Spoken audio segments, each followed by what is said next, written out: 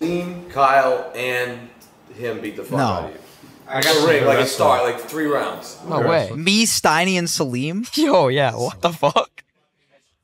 That's 3 punches, bro. What are you talking about? Maybe you could, alright, well, you get like 6 weeks of training or something. You guys can make a plan or something. We need fucking 10 years, bro. Maybe. Do they get a bat? I think, like, I'm not trying to, like, be the man. Like, some reason, I think I can kick the shit out of you.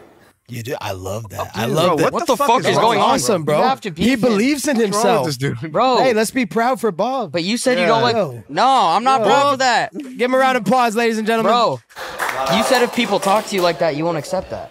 No, it's okay. I said it's okay to be opinionated. Could you beat him one-handed? I think I could beat him one-fingered. You gotta rough him up a little bit. All my hands behind my back and just have one finger, one pinky. You gotta rough him up a little bit. Talk to my people, talk to Dana, we'll make it happen. I think Dana would let that happen.